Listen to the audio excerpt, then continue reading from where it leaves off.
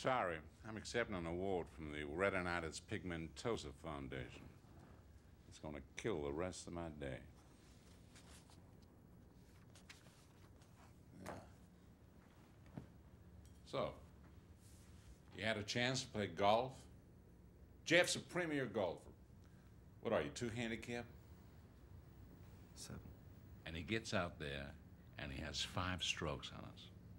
He has more concentration than anybody I've ever met. It's spooky how he can concentrate. I'd rather play than talk about it. What did you want to see me about? I don't like being back here. Jeffrey says exactly what's on his mind. Most people consider what they're saying, social skills.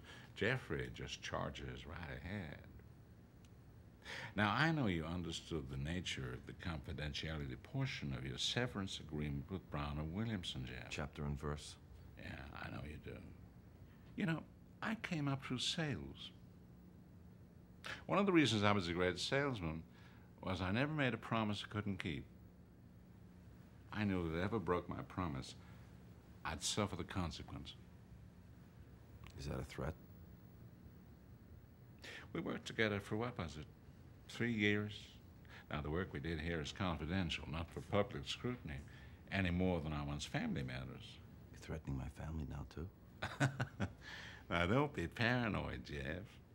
About the direction of research here, we may have had our differences of opinion. Research? You declare as a badge of honor you don't even know what makes water boil. Well, that's why we hire scientists. Okay. I don't believe you can maintain corporate integrity without confidentiality agreements. I was paid well for my work. The health and welfare benefits are good.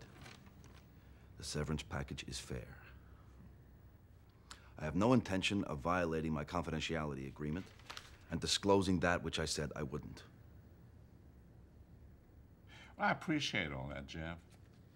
But upon reflection, we've decided to expand our zone of comfort with you. So we've drafted a supplement to your agreement. It broadly defines and expands in more detail what is confidential. Nobody will be able to say, well, hell's bells, Margaret, I didn't know that was a secret.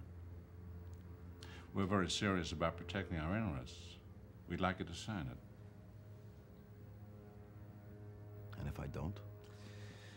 If we arrive at the conclusion that you're acting in bad faith, we would terminate right now payouts under your severance package, you and your family's medical benefits, and initiate litigation against you, Mr. Wygand. Dr. Wygand. Dr. Wygand. After you've examined the document, you'll see it's in your own best interest, and you'll sign it.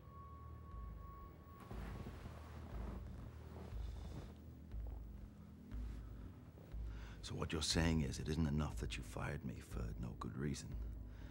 Now you question my integrity? On top of the humiliation of being fired, you threaten me? You threaten my family? It never crossed my mind not to honor my agreement. I will tell you, Mr. Sandifer, and Brown and Williamson too, fuck me? Well, fuck you.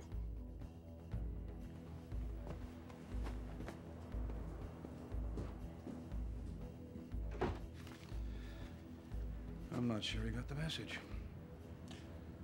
Oh, I think you did.